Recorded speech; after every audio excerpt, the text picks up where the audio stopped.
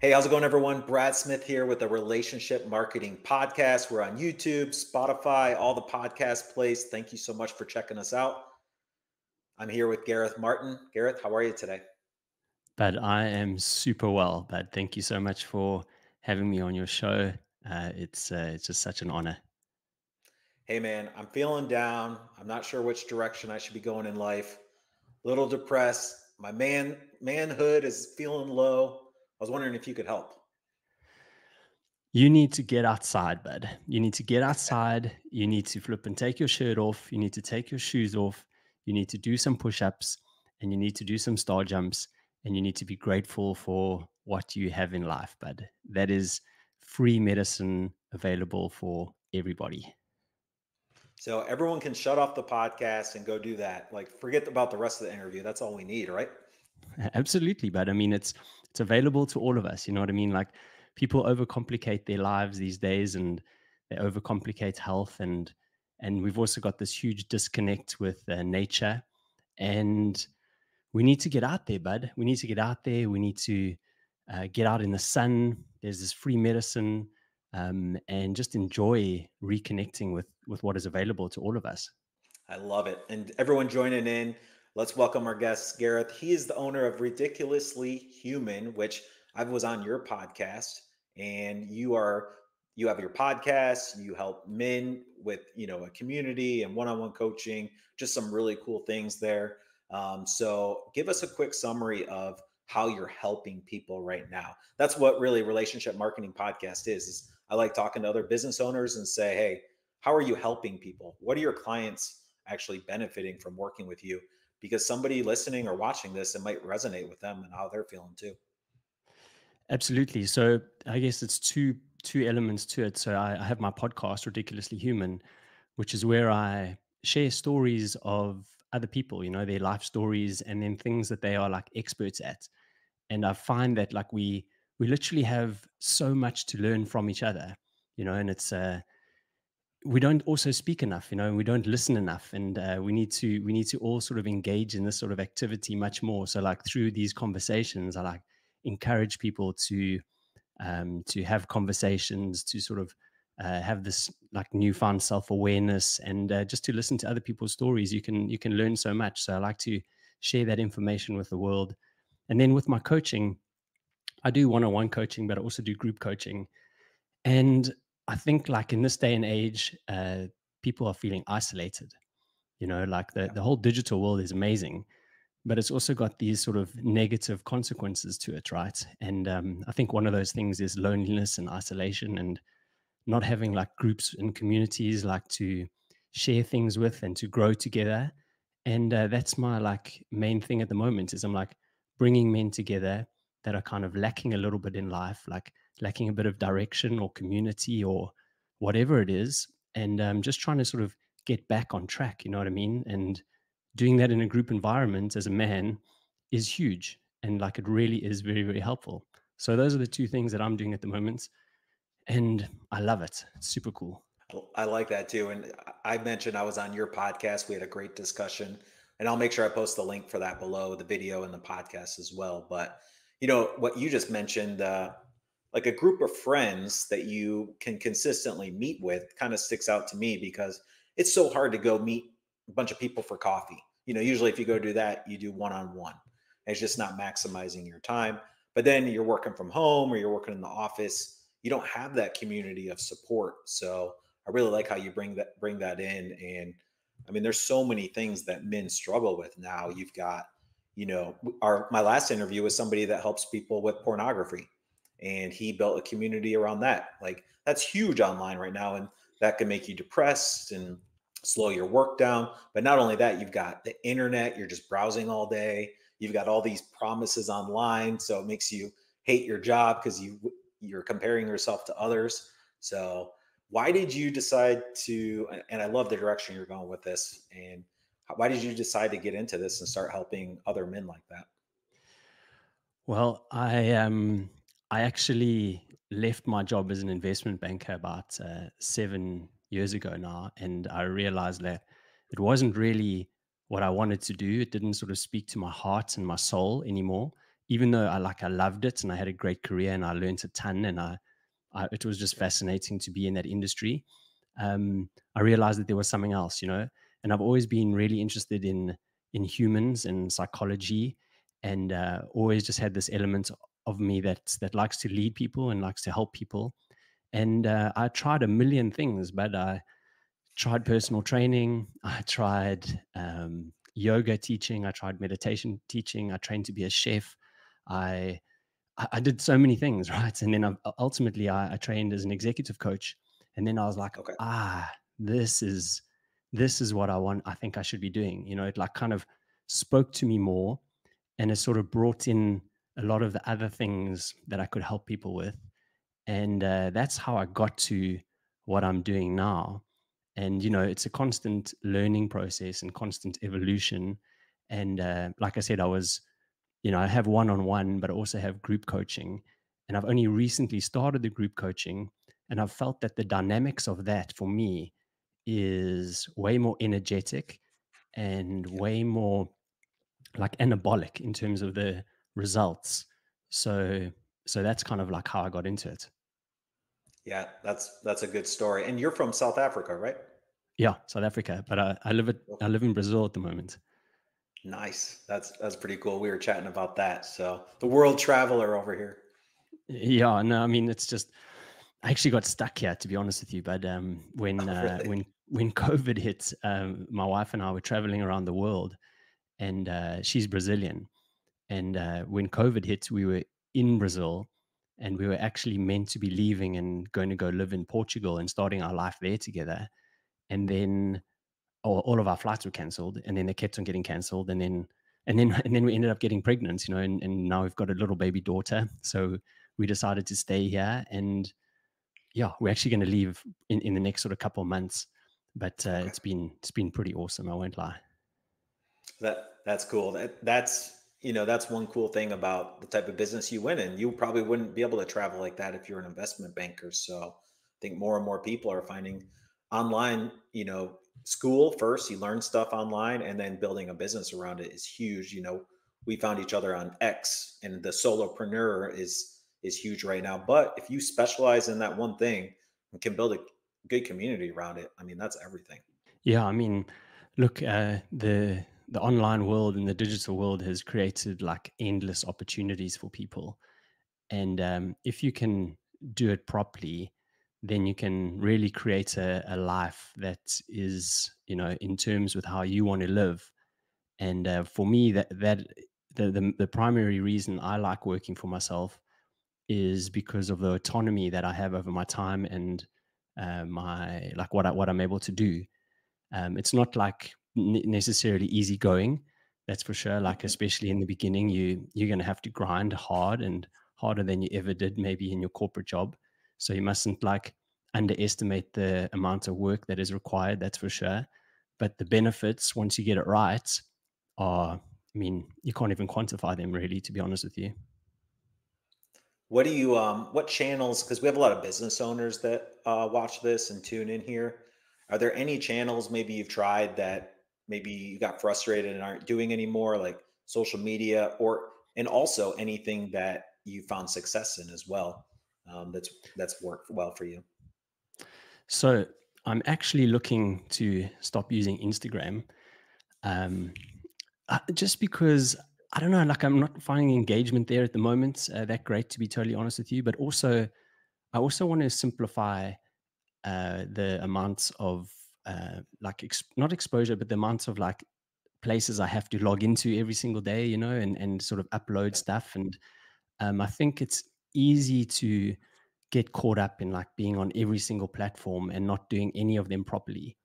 And I found true. like that's part of my problem is like like you're on all these things, you're doing it, a lot of it, you're doing it yourself, and you're just not sort of getting the engagement because you're not spending enough time doing the right things. So I've decided to just hone in on Twitter and on LinkedIn, and that's where I'm going to go from now on. Um, Awesome. yeah, in terms of things that I can say have worked really well for me, it's hard to say because it's been such a long journey now. But I think one of the main things is probably like more, it's more like a soft skill than actually any sort of platform or anything. And it's, you know, it's something that you always remind your viewers and followers about. And it's just being as authentic as possible, creating video so people can Yeah. see you and you're not like hiding behind this mask or this pretend image and filter and blah blah blah. But like as soon as you start doing video, people, you become much more relatable, and then people can go, okay, I really dig this guy, or I think he's a dick. And that's what you want. You know, you want people to find you or to not follow you as quickly as possible, because then it's better for both of you. It's a yes or no, not a maybe, right? Exactly, exactly. That's really cool. And I love how you brought that up because education, like, I think it's less than 1% will actually go take action after they learn something from you. So a lot of people are scared to post helpful and educational content because they don't know the stats that less than 1% will actually go copy and paste it and do it, which, by the way, they'll probably refer someone to you or give you a testimonial at someday. But then you have the other 99% that will see that you are helping, that you're not doing sales, that you're educating. And then when they're ready for help, because they know they can't do it on your own, they'll say, hey, how can I join your group coaching program? I tried doing it on my own from your videos, but I can't. So that's one thing I think a lot of people get stuck on, is not being the helper because they're scared someone will steal it, but no one will. They still need your help. Yeah, I mean, that is the fallacy, you know, that, you know, the information you share, like people are going to actually do something with it, and it's totally not true. You know what I mean? Well, first of all, probably only like maybe 5% of your followers are even seeing your content. You know what I mean? Right. Because just of the algorithm, or they're not even logged in that day, or whatever it is, so they're not even seeing it. And you know, then secondly, human nature is to be lazy and not actually follow up and do anything with information that you have. You might just save it as a bookmark or something somewhere, and then you realize, oh geez, I've never checked my bookmarks for 6 months, sort of thing. And you so Guilty. so you no, all of us, exactly. That's what we do, you know. And yeah, so don't be afraid to put information out there. Like, and it also takes people, they say something like 7 to 10 times or something for you to tell them the same thing for them to actually do that thing. So yeah, put it out there as much as you can. And I did like how you touched on narrowing down your platforms, because it seems like I make 2 or 3 pieces of content specific for a platform and then it's just copy and paste everywhere else. So now I'm going from quality on 1 or 2 platforms to low quality on Instagram and TikTok just because I copied and pasted it. So, I mean, what's the point? It's kind of like becoming an expert at one thing, and then you're known for that one thing, become the expert on those 2 or 3 channels and be known on those channels, and who cares about the rest, I think. So that was a great point. But there's so many people on each of these platforms that even if you got like 1% of them, I mean, like if you got like 0.1% of them to buy into what you're doing, you're going to Yeah, do well. You know what I mean? Like, so yeah, and you just can't spread yourself too thin, because then your quality just becomes bad, and your engagements, like, you know, you're not engaging properly with the people that you should be, and all these things. So you've just got to be ruthless actually in terms of where you are putting your information, and choose what works best for you. 100%. You shared something very helpful. So now I need that free advice, Gareth, so we can pass it along. You something very helpful at the beginning. I like to joke around, get the podcast started. Like, I'm feeling like crap. I don't know where I should be doing on my journey. And you're like, go outside, take your shirt off, put your feet in the sand. I love that. So as much as we talk about social media, YouTube, and LinkedIn, that's great for business. At the same time, we're also going to be feeling depressed and stuck and jealous of other people because we're scrolling and we're consuming all that content too. So let's think of somebody watching, they're listening to this. He's feeling down. He's maybe not sure what direction he should go. First step, go outside, take your shirt off, walk around in the dirt. I do that every morning when I walk the dogs. I do that. I keep my shirt on, but what What are some other tips you can share with somebody that's maybe feeling like a lost direction in their either life or their business life? I'll go with life, right? Because that's kind of like where my sort of uh, better knowledge is. And I would say, first of all, is to just sort of start being honest with yourself. Like, start finding out who it is you actually are. Most people are just stuck in this rat race of life. They've never taken a step back to think about themselves because we're in like constant go, go, go, go, go, go. And you're sort of operating in this state of anxiety. So I would like, I mean, it sounds so simple, but I would take a step back, give yourself some time every single day to just start writing down your thoughts. Like, what is it that is going on in your mind? Because so many of us live in our head, and we are like, with social media and stuff, like, you always comparing your life to all these other people's lives. And there's a great saying where it's like you comparing your insides to other people's outsides. Mhm. You're seeing this like wonderful life that they're living, and but that's just not true. Like, social media is so fake, a lot of it. So I would say Yeah. just take your time every single morning, start writing down your thoughts, start thinking about what it is that you're writing, and yeah, just create that self-awareness. Like, like, people just don't have self-awareness these days. Like, who am I? Like, literally, who am I? Like, if I have to ask people that question, they'll be like, oh, no, I'm not too sure. You know what I mean? And like, okay, cool, what is it that you want? uh um mm, I also don't know. You know what I mean? Like, and that's and it sounds so simple, but like, that would literally be the first thing I advise everyone to do. And also, like, have a bit of like a chronological order, maybe, to some of the stuff that you write. So first of all, write down your thoughts, okay? But then when it comes to the sort of chronological stuff, start writing about your life story, writing Mhm. about like your memories from when you're young, what you did, write about your parents, write about your friends, write about different events that sort of come up. And you'll be really surprised at like how good that is for you, and Wow. and what sort of doors that sort of leads to and opens up. And that would be my main piece of advice for somebody to start off. I love that. That's really good. I'm like, man, how long should I write for?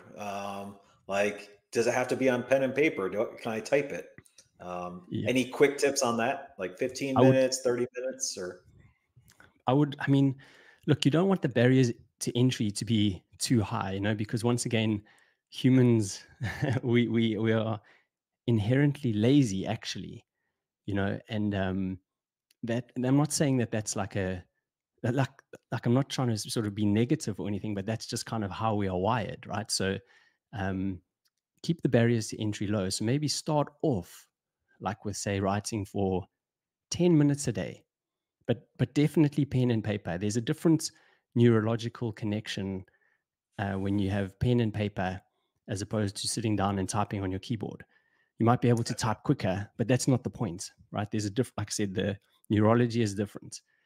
So I would say start with 10 minutes a day, and and then you'll find, you'll be like, maybe you'll go, okay, yes, see, I can do 30 minutes a day, because you just start enjoying it more.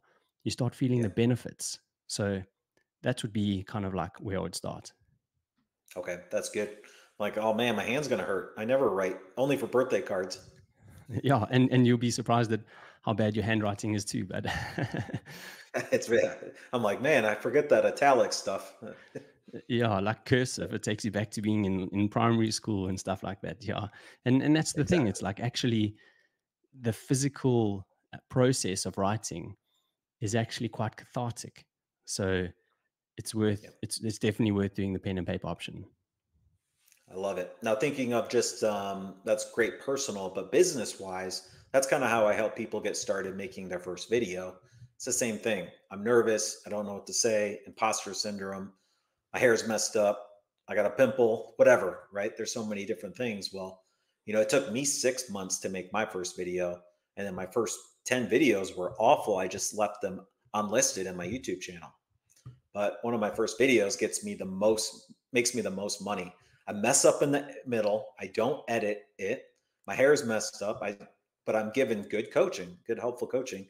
6 years later, it's still bringing me clients and leads. So I think start slow. Like, hey, make 5 videos, save them as unlisted. You don't have to publish, but by the sixth video, you'll start improving. So I love how you brought up self awareness. Also, that's something I've really been trying to focus on in life and in business. Right.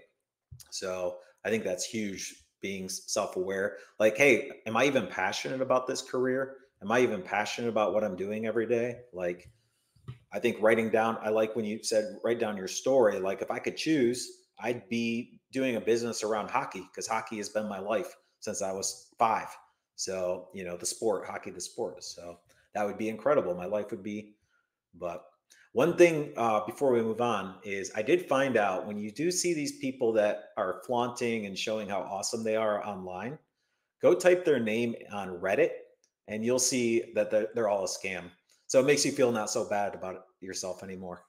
Yeah, and that's not surprising, to be totally honest with you. Like, there's so many charlatans out there that, like, I kind of wonder how they almost look at themselves in the mirror in the evening, or like sleep comfortably at night, knowing that they're just such, they're so fake. Because at the end of the day, like, all they're doing, I mean, besides lying to the world, you're lying to yourself. And I don't think there's a worse lie in the world than lying to yourself, you know. Yep. And yeah, it Making blows my people mind. feel worse that follow you too. Yeah, absolutely. But and look, at the end of the day, people are not stupid, right? There's a great saying, I think it was Lincoln or something. He said, you can fool all of the people some of the time, and some of the people all of the time, but not all of the people all of the time, and that's Nice. and that's what it is. Like, you can't fool everybody all the time, and people have this, like, um, sort of bullshit kind of, like, what's the word, like, gauge, you know what I mean? And Yep. they can pick it up, but they can go, I'm not sure about this Gareth. He's something strange about him, you know what I mean? Like, so Yep. they'll pick it up eventually. And yeah, so that's why there's nothing better than just being your authentic self, telling the truth, because when you tell the truth, you never have to remember anything, because you're just being you. You don't have to remember a little lie that you told to this person. And then Exactly. you're like, oh, did I tell this person that story? Or, you know what I mean? Just be yourself, tell the truth. And that is what's going to make people want to work with you. 100%. That being authentic like that is huge. I mean, now if I wouldn't have already done this and known how good it feels, and my wife sees me walking outside tomorrow with my shirt off, barefoot, she might think I'm listening to some crazy guru. But I already know that I already know how good I feel after. I've heard it from a couple other people too. So I actually do it and feel great after, just connecting with nature like that is huge. But yeah, I love how you're taking a authentic approach in your business. Can you share maybe a story of someone you've helped, maybe that's was struggling, came to you, whether it was one-on-one or group coaching or whatever, that maybe you were able to help? Somebody listening or watching might be feeling the same way. So So the most recent is probably I guess, some of the most important for me, because I've just finished my first round of group coaching. I've been a one-on-one coach for like 7 years, and I've always wanted to okay. do group coaching. And I just finished my first 8-week program. And the guys there are literally dropping their testimonials like from yesterday. And I mean, one of the main things that we talk about is actually relationships. Okay, like Mm, marriages, partnerships, but mostly marriages, and guys that have, like, kind of really lost track with their partners. And there's some very unobvious reasons that these happen and that men have no clue about. And part of my coaching and one of my sessions is to actually let them know, okay, cool, this is what you actually don't understand about a woman and your wife, and this is where you've gone wrong. And yeah. like, the guys are literally, at least, a few of them that were struggling with their relationships are like, there's lights at the end of the tunnel that I never knew would exist. My wife and I are talking about different things that we didn't speak about before. we're talking about our issues, we're having tough conversations. And I think tough conversations are incredibly important in all aspects of our lives. So, and then one of the elements of the coaching that I do is we have like a fitness sort of challenge that we do throughout the 8 weeks. And Cool. guys are like getting their fitness back. It's specifically designed to teach guys that you don't need like to go to gym for an hour. You can actually start getting in shape with just 10 minutes a day at home. You know what I mean? Yeah. And then build up from there again. So those are like the sort of more recent things that I've been helping the guys with. That's, I think having the community where they know other men in that community are going to be like, did you mess up? Did you fix it? Is it getting worse? Like, and also even for you as the business owner, you better treat your wife and family like you're coaching these people. So it probably even motivates you, because if you had a horrible family life and you were doing the opposite, it'd be hard for you to show up to these coaching calls and be authentic as well. So it's even accountability for us business owners, which is really cool. Yeah, exactly. Practice what you preach. I swear. Like, you can't, I see it happening way too many times. Like, guys will be relationship coaches, but they're not even married. And I'm like, what do you, uh, like, how does that work? You know what I mean? Like, you've really got to sort of like embody what it is that you are educating people on. Exactly. One thing I found out, just basically working on the self awareness probably about 2 years ago, is that instead of thinking that I want to change something that my wife is doing, that I change something in my life first and then encourage her. And all of a sudden, she changes without me asking. So I don't even have to ask, because I think I mentioned this on your podcast that as soon as I found out if I remove something, it will improve something in my life. If I change first, your spouse will change next, instead of them changing first and then you change. So I'm sure you coach that, but that's been one self awareness thing that's helped me a lot. Yeah, you absolutely nailed it. And that's where most people go wrong. Like like guys say they'll be pointing fingers at their wives going, you doing this and that, whatever, and you should be changing. And like, no, that's just the total wrong thing to do. Like, be the change you want to see. That's literally Be what the you need to leader. do. Exactly. So if something needs changing in your relationship, you must start changing yourself first. And you will see, like, ultimately that gets reciprocated. It might take a bit of time, right? Because you've been a dick for 10 years, but like it will, like, people are very forgiving. And yeah, so just be that change you want to see. And don't like tell somebody like that they need to be a certain way. Lead them that way, you know Yep. um always take action, and people follow that. And one last thing on that, also be patient, because if you've been one way, a dick for 10 years, and you change for a couple weeks, like, don't expect them to notice yet. And don't tell them either. But they'll notice as if you're patient. So, which I think is huge, because a lot of people, oh, I haven't done this for 2 weeks. Like, how come you're not changing? Like, well, they probably didn't even notice you changed yet. So give it some time, be patient, don't even bring it up, because be the leader. The silent leader is huge. Sounds like you need to start some group coaching here, bud. Come in as the guest speaker. Exactly. Actually, actually, my wife should, not me. She's the one that taught me all this stuff, so that was That's helpful. cool, bud. You have a wise wife. Exactly. That's step one, right? Yes, absolutely. Well, I know we talked about where you're the most active at. Why don't you give us your website so people can go check it out, and maybe where you want people to follow you if they only could choose one. And I'll make sure I post the links below the podcast. Awesome, thanks, bud. So, I mean, my website is, well, my podcast is called Ridiculously Human, and the website is ridic dash human.com. Cool. And the main place I would say to follow me is Twitter, X, sorry. And it's actually under my personal handle, which is Gareth E. Martin. And yeah, that'd be awesome to share it. Thanks a lot, buddy. Cool. Yeah, that'll be in the link below. We're on YouTube, we're on Spotify, all the podcasts, and we even turn this into a blog post on our website. So all those links will be there, and that way you can reach out. And that's the first step. Go outside, put your feet in the dirt, and then reach out to Gareth on his website. And they got to subscribe to the podcast too, right? To the YouTube channel. I'll put that Yeah, one in too. that would be amazing. Yeah, I really appreciate it. That's like one of the things I'm trying to grow at the moment. You know, I've never really focused on that a hell of a lot. And now I'm like, okay, cool. You've got to sort of start putting the work in here, Gareth. So that'll be awesome. Thanks, buddy. Yeah, exactly. Just don't watch the one I was on. So you don't want to learn too much, you know? Full of education, but value Yeah, bombs. yeah. It might be too much. No, I'm just kidding.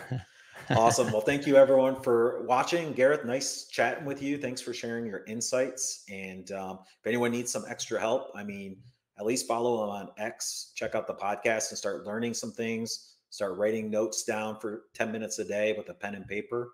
And when you're ready for that extra boost, definitely reach out to him to join the group coaching. So thanks for joining me, man. Appreciate it. Buddy, you are a legend. And thanks so much for being a awesome host. I've really had a lot of fun, bud. So yeah, thanks again, man. It's been great. Awesome. Thank you. All right, everyone. Have a good one, and we'll see you on the next episode.